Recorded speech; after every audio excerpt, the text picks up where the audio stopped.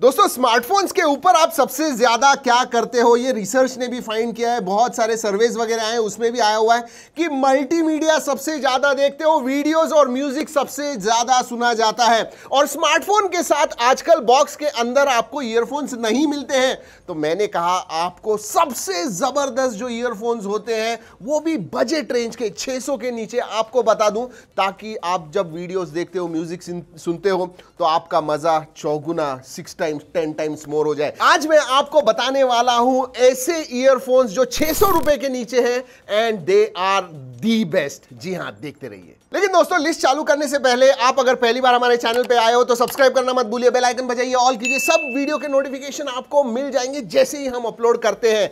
चलिए चालू करते हैं आज की लिस्ट के साथ, और मैं बताने वाला हूं 5वें नंबर का सबसे पहले, और सबसे जो पहले वाला होने वाला है वो सबसे एंड में, ताकि आपको सब जो ईयरफोन्स है पता चल जाए। नहीं तो पहला ही बोल दिया तो आप वो देख के चले जाओगे, ऐसा मत कीजिए। पांचों देखिए और हर एक जो ईयरफोन्स है उसके कुछ यूनिक फीचर्स हैं वो भी सुनिए। तो दोस्तों 5वें नंबर पे आते हैं बोल्ट ऑडियो के बेस बड्स लूप। जी हां, अगर आपको एक कान में कंफर्टेबल चाहिए ईयरफोन्स तो सबसे ज्यादा हमारी लिस्ट में यही है, क्योंकि ये जो लूप है बेसिकली कोई कैसे भी कान हो, बड़ा हो छोटा हो, परफेक्टली फिट होते हैं। साथ में इसकी जो केबल है वो है केवलर रीइंफोर्स्ड, उसकी वजह से टूटना बिटना बिल्कुल नहीं होगा इनके साथ।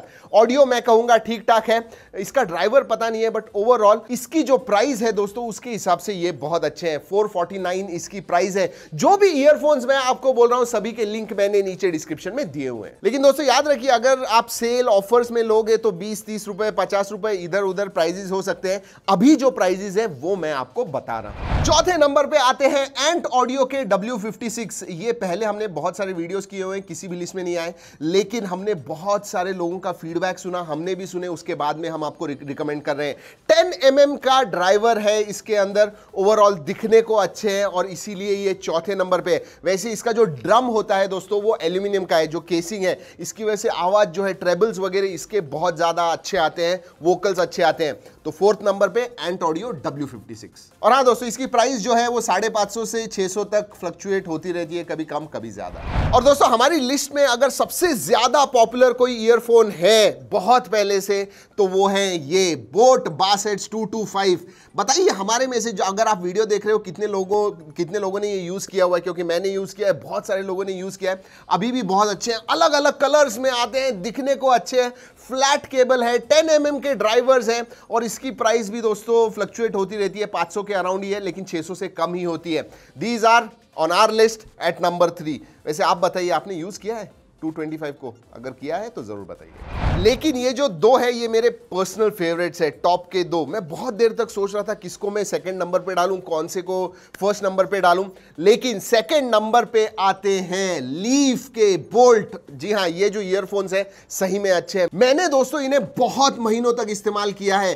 क्यों? इसका जो ऑडियो है बहुत ही न्यूट्रल है। जी हां, इसका जो बेस है वो भी अच्छा है, मिड्स जो होते हैं वोकल्स वगैरह वो भी अच्छे हैं, लोज भी अच्छे हैं, ओवरऑल सब कुछ अच्छा है इसके बारे में।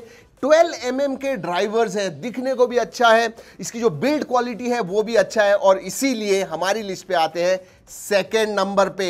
यस, इसका हमने किया हुआ है फुल रिव्यू, जरूर देखिएगा। और जनरली दोस्तों इसकी प्राइस जो होती है 599 होती है, कभी ऑफर्स में आपको 500 550 में भी मिल जाते हैं। और नंबर 1 पे आते हैं Realme Buds 2। जी हां, बहुत सारे लोगों को ईयरफोन्स में बेस बहुत ज्यादा पसंद है। अगर आपको बेस चाहिए किसी भी ईयरफोन्स में तो मैं रिकमेंड करूंगा Realme 2 Buds या फिर Realme Buds 2 को। जी हां, इनका भी रिव्यू हमने किया हुआ है। इसका जो बेस है इस प्राइस रेंज में सबसे अच्छा है, वो मैं डेफिनेटली कहूंगा। और इसमें बेल्स और विसल्स भी हैं। जी हां, केबल ऑर्गेनाइजर वगैरह आता है, ब्रेडेड केबल्स आते हैं, 11.2 mm का ड्राइवर है।